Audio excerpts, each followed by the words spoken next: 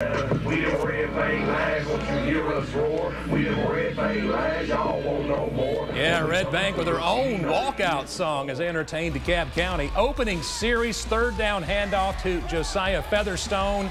He gets outside, and there he goes. Explosive play for the Lions. He's knocked out at the 10. Lions then face a 4th and goal from the 1. They go for it, and it's Featherstone scoring the touchdown. 7-0 Red Bank. You got to smile after a big score like that. Big one. On the Tigers' first series, they had a player get hurt. The ambulance was called. Game was delayed roughly 30 minutes. Later, as play resumed, field goal for the Tigers. Red Bank, the bum rush block.